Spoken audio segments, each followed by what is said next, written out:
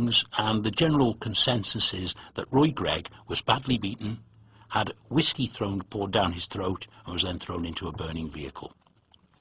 So it's not just, this case kind of diversifies into that Anne herself was a victim of domestic abuse, Hollie has been a victim of sexual abuse, and now their uncle has been murdered. So it's obviously a very big case, and there's so many facets to this story, and hopefully people, as we're breaking it down in a simple enough fashion that everyone can understand the particular parts of this case. But let's now talk for a moment your arrest, Robert, because the authorities, in my opinion, have scored a bit of an own goal by arresting you. After all, you're only seeking justice for a sex abuse victim. If they have nothing to hide, they sure are jumpy, and they're acting as if they are seriously scared by this story. You're out on bail at the moment. Without incriminating yourself, let's just discuss your arrest, when it happened, what you've been charged with, and how your arrest drew more attention to this case than you ever could have hoped for by just passing out some flyers or something in Aberdeen.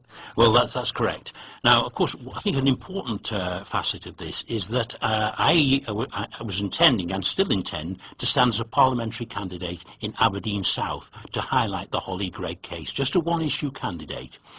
Now, I arranged a meeting publicly at 10:30 in the morning on the 12th of February in Aberdeen, a city I'd never previously been to, and there were several journalists, television company, and quite a lot of other people who were interested in the case had promised to come along, and I was really there to hand out leaflets about the case and to introduce myself to the people of Aberdeen as I needed support for the forthcoming election. Before I had the chance to do that, I was arrested by two CID officers and taken to Queen Street Police Station, the main police station, Aberdeen. I was interviewed and later in the day charged and held in solitary confinement over the weekend until the Monday, when I was released on bail. Although the Crown didn't even want me to be released, despite the fact, I think it's fair to say, that I've never been a danger to a soul all my life and never intend to be. But obviously there's only one reason for that, was to shut me up. And again, it's very much part of the problem that exists in Scotland, with a really brutal regime that has no respect for human rights. Just getting back to a few MSN stuff that's come in. Remember, you can add us, studio at manchesterradioonline.com. That's studio at manchesterradioonline.com. Foxy says, you have so much support over this. We should not stop until justice is done for Hollie and every other innocent person. John says, keep up the good work. The numbers are growing. Robert, what can we do to help, especially with your trial coming up? And Greg says, he is a hero and a brave man for standing his ground. I listened to Robert on the Paul Drockton show. He was accompanied by a lady from Aberdeen named Mary. Could you please ask Robert to pass on this email address and ask her to get in touch so we can further the momentum? And that's aberdeentruthcon@hotmail.co.uk. Many thanks, and thank you for having Robert on your show. So there's definitely a lot of support out there and stuff. And you were on that Paul Drockton show. Just tell us a bit about that, if you can. Yes, indeed. Well, I was really in the same sort of situation that I am at the moment, in that I'm very restricted to what I can say, unfortunately. And I hope people understand that when they ask questions further on. There are a lot of things that I would love to be able to tell you, as I've mentioned, but I really have to be very careful about what I say.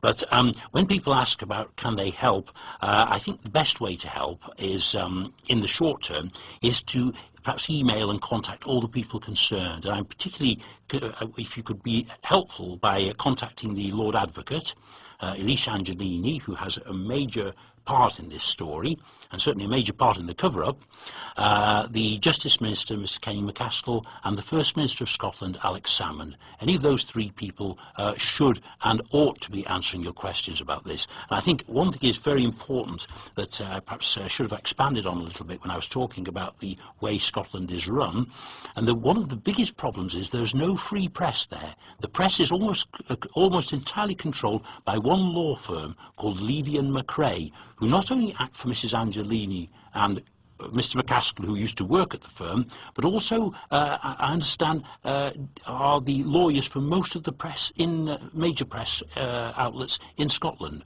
So this, even whatever the merits or demerits of the story, we hope you look at it as merits, this would be a very unsatisfactory state of affairs in any democracy, or any country that's supposed to be a democracy. Indeed, and that's why we find ourselves here. I'm able to talk about it because I'm an independent journalist on an independent online-only radio station, and we don't answer to Ofcom. And as you say, we'll talk about the BBC a bit later on, because obviously the BBC were going to cover this story, but we'll get the full details of that later on. I just get back to this interview I did with Anne now, because I asked Anne Greig about her thoughts concerning your arrest, Robert. You've been fighting this by yourself and with Hollie for quite a while. Yeah. Now there's more encouragement, more support coming. Yes. How did you feel when Robert Greene was arrested?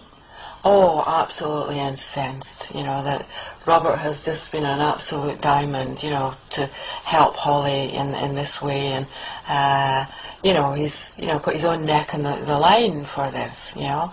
And you know, we went up there, and he went up there as a political candidate, you know, to get this story out, to let the people of Aberdeen know that what was going on in their city.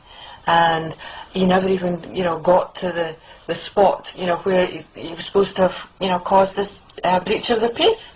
And, you know, the comical thing, or the, you know, stupid thing is that he was charged for breach of the peace for 8 months prior, you know, to the breach of the peace. Now, you know, how long does it take the police to recognise there's a breach of the peace going on, you know?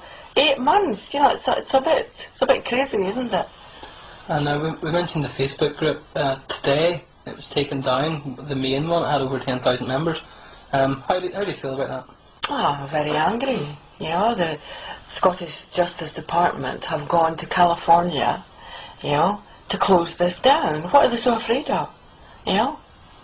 And they give no warning or no reason, or no, none at all.